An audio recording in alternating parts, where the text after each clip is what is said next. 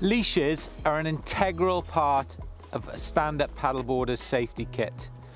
It keeps us connected to the board when it might be windy and we want to stay attached to our craft. Traditionally, leashes have come from surfing and they've been connected to our ankle or our knee. As time has progressed, we've started to use coiled leashes, which keep the leash out of the water, connected from the board to the paddler. Advances in technology, we've seen the use of quick release belts. Now, quick release belts are excellent. They keep the leash up around our waist and keep the leash again out of the water. Should we get into any trouble, an entanglement on a riverbank, a buoy, maybe a pontoon, we're able to release the belt, separating ourselves from the craft. Technology is advancing even further. Manufacturers like Palm have now introduced a specific SUP leash. It's still connected to a quick release belt and it's still connected to the tail of the board.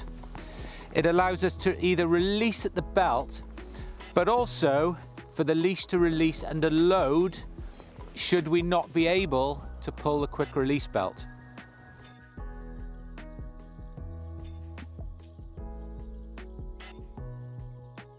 When we set up our leash system prior to getting onto the water, we need to make sure that the connections are correct. We connect one end of the leash to the tail of the board. We check it, often a great idea to get your paddling friends just to have a quick check for you as well.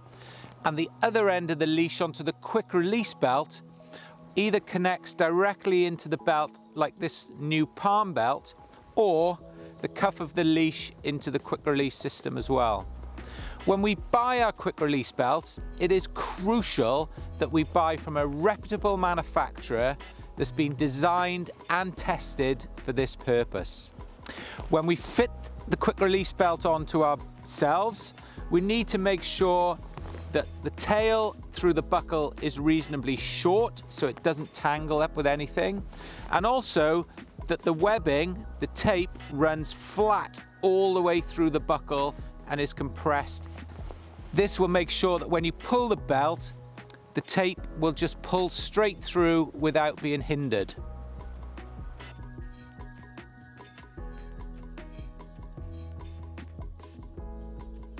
The reason why we've moved to quick release belts are numerous. Firstly, it keeps the leash out of the water, keeps it connected to ourselves from the tail of the board into the quick release belt. With more of us paddling on inland waterways, slow-moving rivers, estuaries, there's a slight chance that we may become entangled. Using a quick release belt allows us to get out of the system, separating ourselves from the board and allowing us to move freely away from the hazard.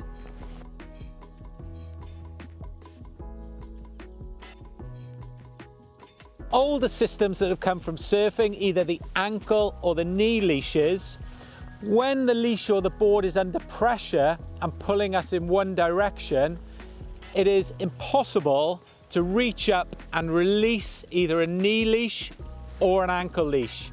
But it is possible to reach to our waist and release our leash that way.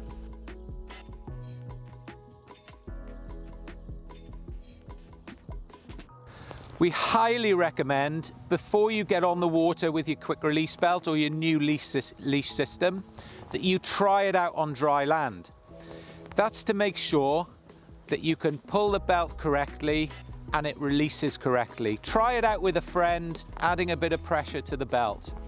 Do this on dry land in a super safe environment. Get used to it, so if you ever have to use it in anger, you know where the buckle is and you know what to do.